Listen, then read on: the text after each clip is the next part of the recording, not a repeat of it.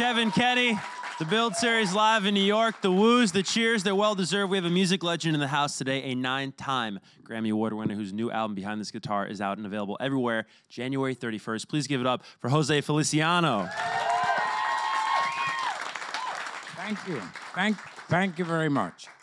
I would say welcome, Jose, but it feels silly to say welcome to somebody that really got their start in many ways, about 10 minutes from where we are right now on 4th and Broadway over in the Greenwich Village. Well, Greenwich Village will always be a very important place in my life because that's where I started. And I think, or I wish that some of the young musicians of today had a place like Greenwich Village to hone their skills. And you know, if you can make it in New York, then you can make it anywhere. And that's so true. It isn't just a song, because I worked really hard as a kid. I practiced my guitar for long periods of time. I'd get out of school, and instead of doing homework, I'd be practicing the guitar. Because at one time in my life, I wanted to be like Andre Segovia. And then I realized, well, there's only one Andre Segovia. You have to be José Feliciano. And I chose to be me in the sense that I played everything. I mean, that I played different types of music.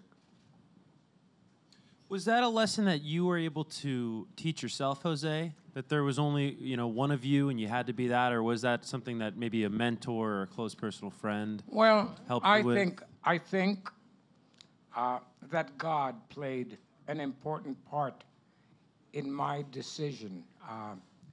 God was the force. I don't know what other people call it. I know this young generation is a little bit godless.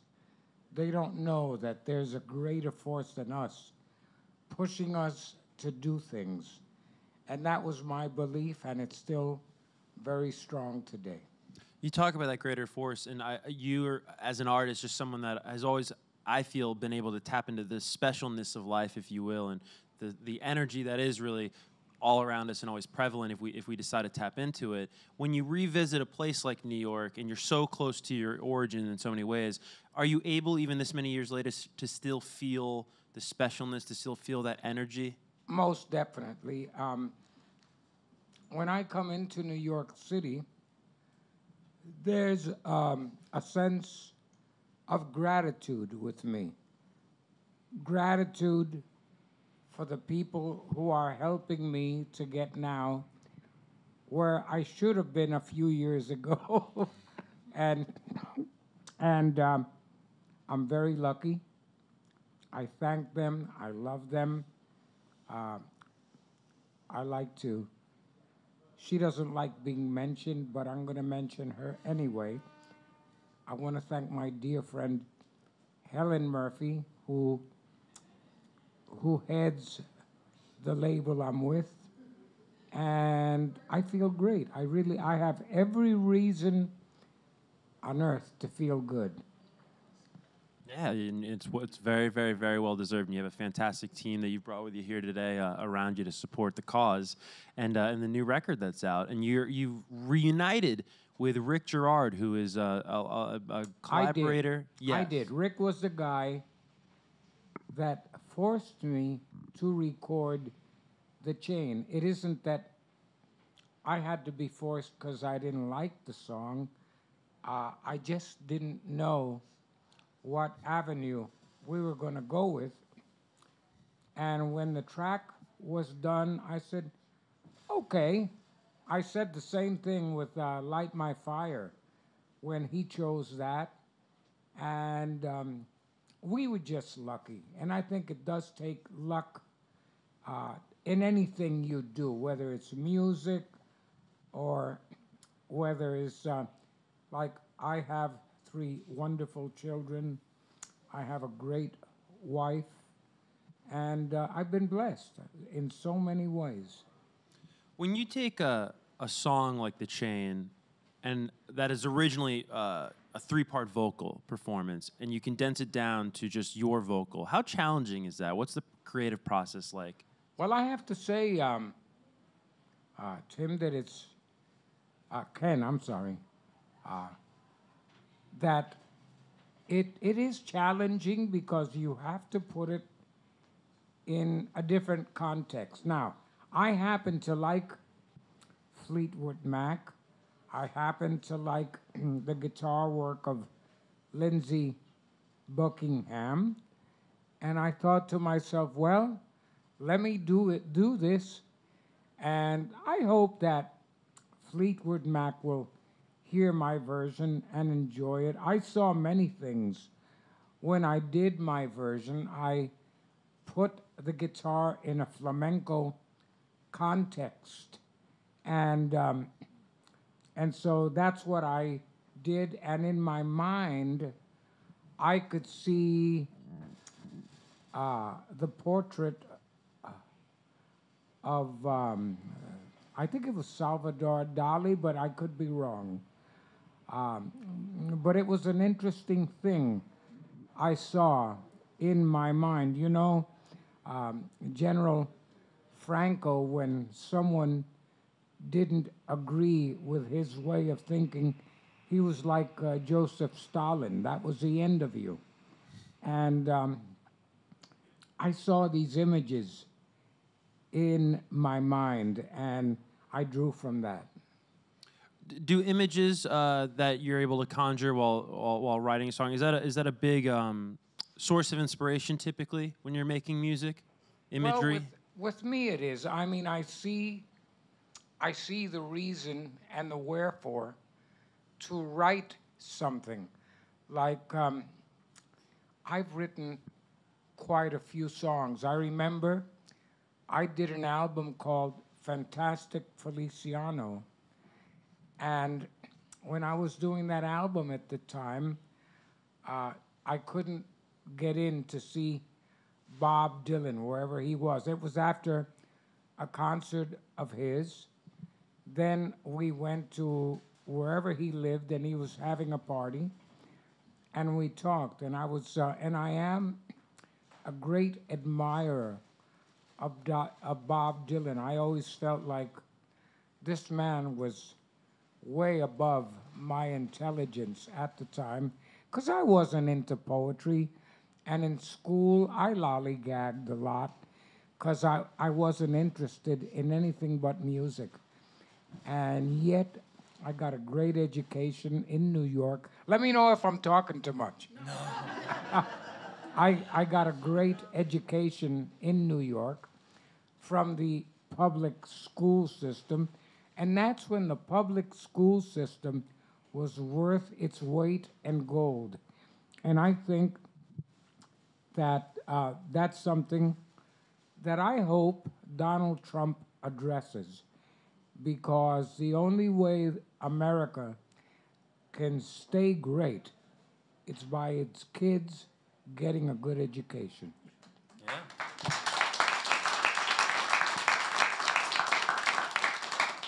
When you think about Bob and those early days in New York, and just I guess the scene, for lack of a better term, of the Greenwich Village in those days, is it more was it a competition back then? Was it a community? What was the overall vibe? I think it was very communal. Like, for example, I loved artists like Judy Collins. I loved artists like Stephen Bishop. I don't know, I just felt that all the folk musicians were doing what John Lennon said we should do. And I feel this today too. All we need is love, and we can move mountains. Yeah. Is that the highest achievement in your eyes as an artist, is to spread love and to inspire through your music? Well, if it wasn't at one time, it is now. Yeah. Because I do believe in loving your neighbors, even if the neighbors are a bit a pain in the ass, let's say, you love them anyway. Right. And, that's one thing I have to say, without getting religious here, that's one thing that Jesus had together in his mind. He wanted people to love each other. And the people who were in power and had money didn't want to bother with, let's say, the person that wasn't rich and didn't have any money. And this, I believe, angered the Lord, and rightly so. And I'm not perfect. I don't want to be perfect, because only God is perfect. And so I don't want to take that away from its rightful owner. I want to, I'll be me, and hopefully someone along the way will say, José Feliciano tried to do what was right. And that's all I want to do. Yeah. It's quite the legacy, too. It's beautiful, Jose.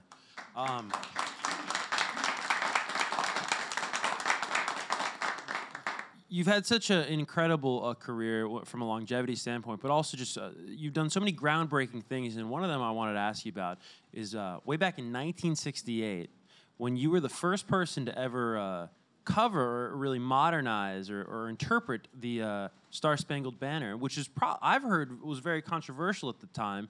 It's something that plenty of people do nowadays. But what was it like at the time? Was there backlash at the time? How did that whole thing come about? I did it at the 5th game of the World Series, and I remember that Tony Kubek came back to me in the dugout, and he said, you've really caused quite a stir here.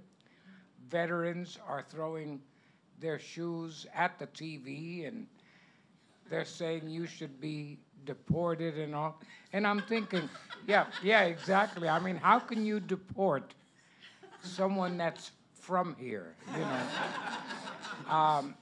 But I've gotten over it. I mean, as soon as that happened, my records went off the radio, and I was climbing on the charts with high-heel sneakers. And I did a version that was killer. I mean, it was killer. I had Ray Brown on bass, whom to me was the god of bass players, and he still is. For example, I just did a cover of a Beatles song.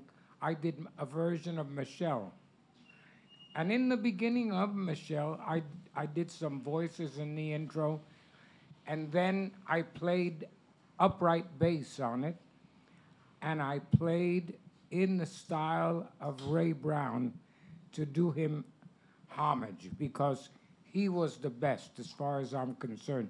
I know there's Ron Carter, I know there was Charles Mingus, and all these great bass players, and Jaco Pastorius.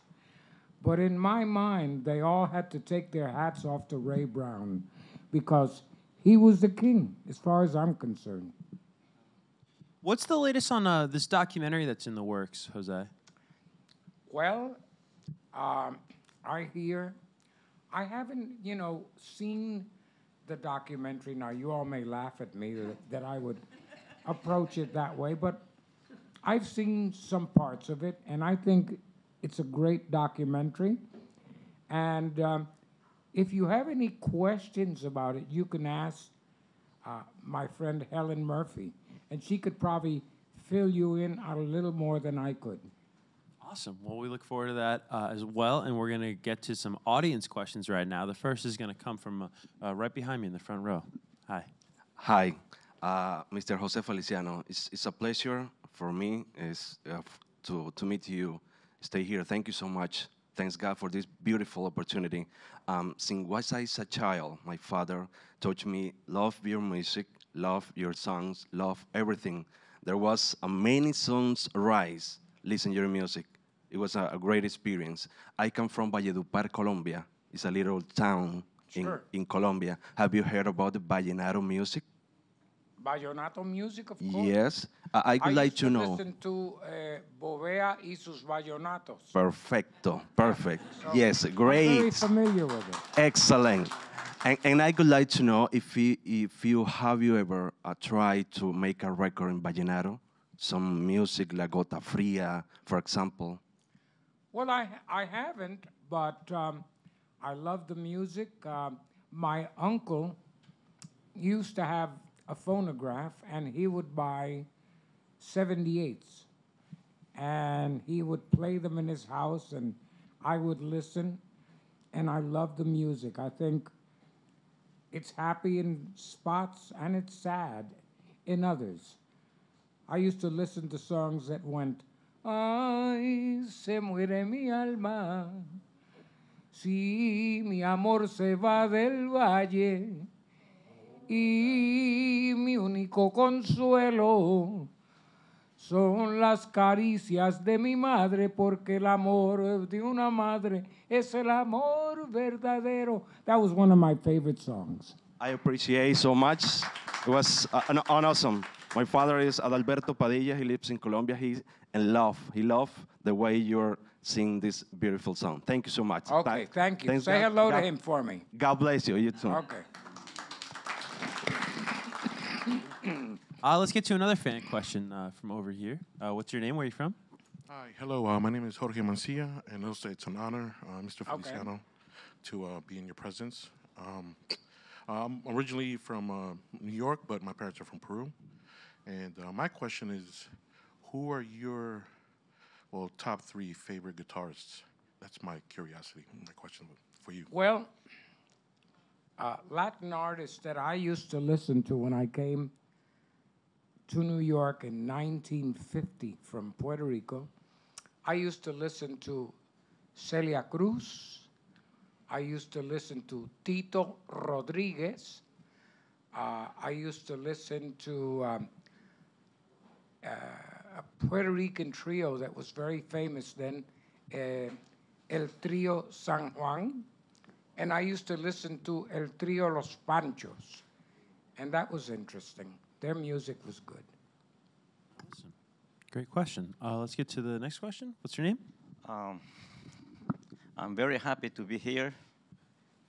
I'm so happy that I don't know what to say anymore. But, I'm from Peru, and I follow you since from the late 60s up to date. And Well, I love Peru, let me tell you. I love ceviche. oof, I also like chicha mora, ay, mama. and I love anticuchos. Ooh. So I love all the good things from Peru. Oh, thank you so much. And my Okay. question is, what's your favorite song to perform? My favorite song to perform? Any song that the listeners will listen to. Thank you so much. Jose, is there a song off the new album that's coming out on Friday that you're particularly maybe looking forward to in the future to perform live? Yes. Well, this song, there is a song, it's called Behind This Guitar. This is the title track. Yes, and this song tells my story. I never knew the writers who wrote it. It was written by 3 fellows, and it really told my story. I mean, everything it said in the song, that was me. So Rick Jarrard had found the song years ago, waiting for me to come around to record it. And I got the opportunity, thanks to Helen, to record it. And hopefully, with everybody's help out there, we'll have a hit. I also recorded The Chain by Fleetwood Mac. And I'm very proud of the version that I did, though I had to be talked into it. But it's like anything in life, you know, when you're not familiar, or even if you are familiar, you know, like when I heard this song, I said, well, how can I do it kind of like Fleetwood Mac, but not like Fleetwood Mac, and the version came to me. We look forward to hearing it, the album in full. Let's get to one final fan question here in New York. I actually grew up in Greenwich Village, so I'm very familiar with your career. And my question is, my name's Andrew. What was the most challenging moment of your career, spanning, say, the past 6+ decades? Well, I think the most challenging moment in my life, forget the career, was society. Because society had the problems about blindness that I didn't have. They were always telling me what I couldn't do rather than what I could do. And I thought to myself, hey, I know what I can do. I know I'm not mentally challenged, and I have my life together. Just go with the force that is pushing you, and you won't go wrong.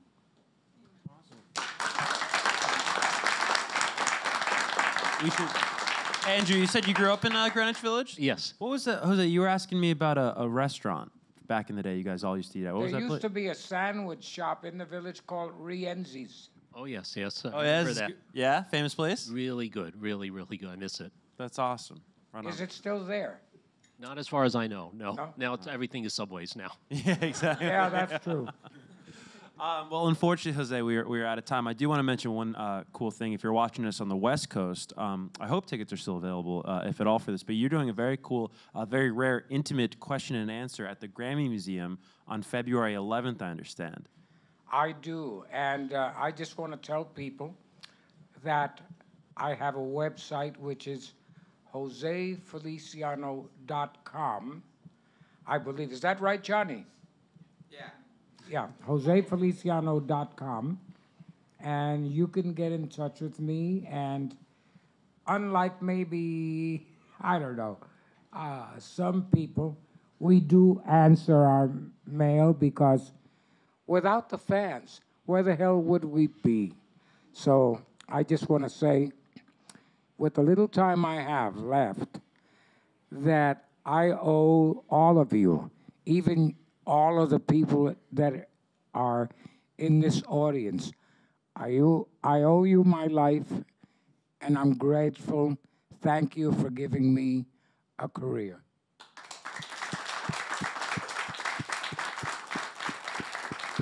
Jose, thank you so much for coming by.